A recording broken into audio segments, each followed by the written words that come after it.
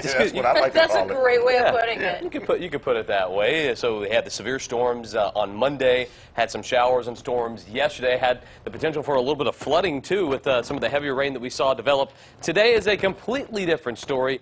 Nice and calm, clear and warm. Numbers in the low 50s though, pretty comfortable out there. Humidity still on the higher side of things, but still it's nicer than what we had to deal with the last few days with temperatures in the 60s for morning lows. We'll take the 50s for sure. Low 50s and middle 50s to our north. Most spots down to our south are in the upper 50s. 59 right now in Alabaster, 58 Moundville, 59 now in Clanton. So over the next couple of days, things will be rather calm. Wednesday into Thursday, not a whole lot to look at. We'll see southerly winds develop later on today. That will help warm us up a bit. And with all the sunshine around, a pretty atypical day for April. We should see temperatures in the 70s for highs. We're going to see 80s for afternoon highs for today. By Thursday, more clouds increase. I don't think we're going to see much in the way of rainfall, but clouds will definitely be part of the forecast by Thursday.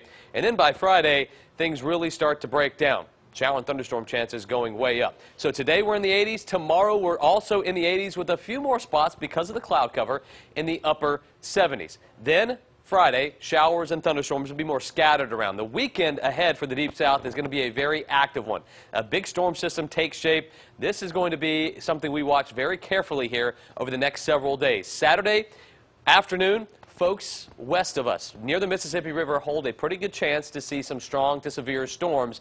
Right now, it looks like the bullseye would be northern Louisiana into Arkansas and parts of Mississippi. As this cold front and big storm system moves across the Deep South, our big chance of severe storms would be on Sunday. It looks like Sunday morning into Sunday afternoon would be the time frame for these severe storms. What are we talking about? Well, all modes would be on play.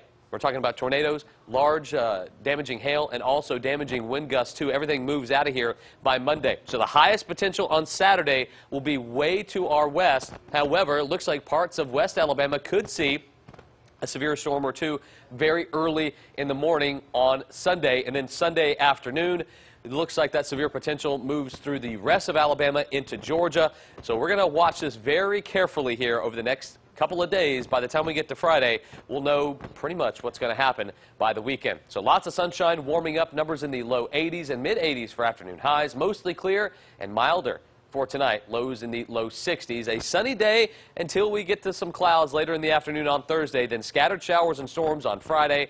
A very active weather weekend, more storms Saturday, and a weather-aware day already on Sunday. We want everyone to be ready, but then nicer days Monday and Tuesday of next week, guys.